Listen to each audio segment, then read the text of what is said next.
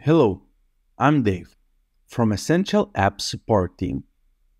Today I'm going to show you how to add a daily recurring countdown timer on your Shopify store. You can find our products on the Shopify App Store. You simply go there and enter our product name. Once you land on the product page, you simply push Add App. Daily recurring timer is perfect for promoting same-day dispatch. It is a great way to encourage your customers to place an order right now. Showing the exact time a buyer has left to place an order is a proven way to create urgency and increase sales. We are hearing that good use of same-day dispatch timer could increase sales up to 10%. Here is how you can set it up today. First step is creating a new timer. It could be done so by pushing on this button. It works with product page, top bar, landing page. I'll choose product page timer type. The first step is configuring the content of your countdown timer.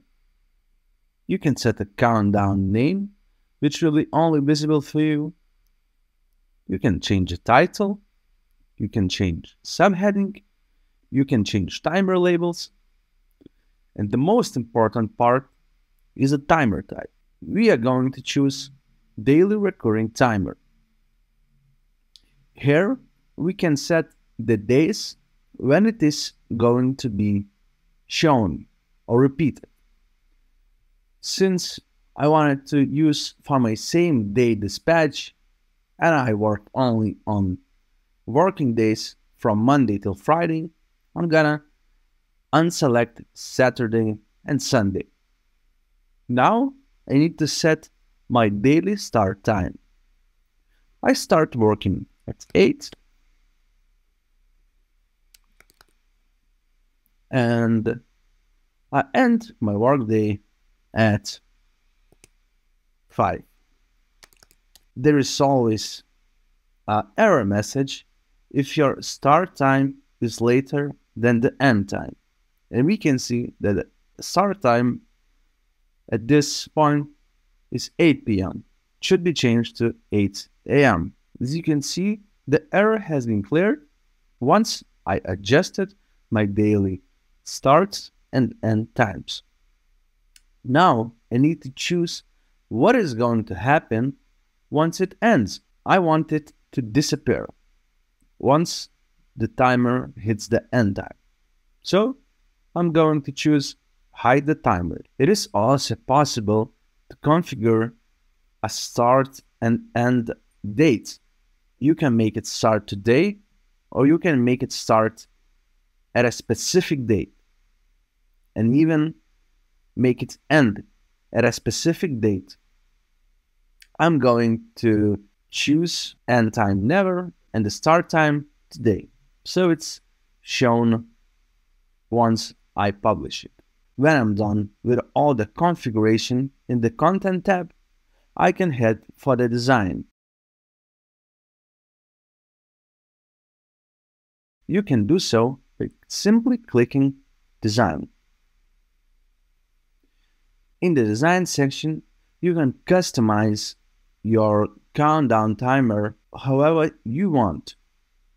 You can change the color of the background, you can change border colors, border size, spacing, typography, or you can simply choose one of our already predefined design templates. That's what I'm going to do. And I will choose 50 Shades of Grey. Once I'm done with a design, I can head for the last step, placement. In the placement, I can choose whether my timer will be shown on all products, on specific products, on all products with specific tags, or maybe I want to have a custom position. It is possible to add it to a custom position using Shopify app blocks or code snippet. Also, you can configure geolocation targeting so you can show your timer to all world or you can show it to specific countries.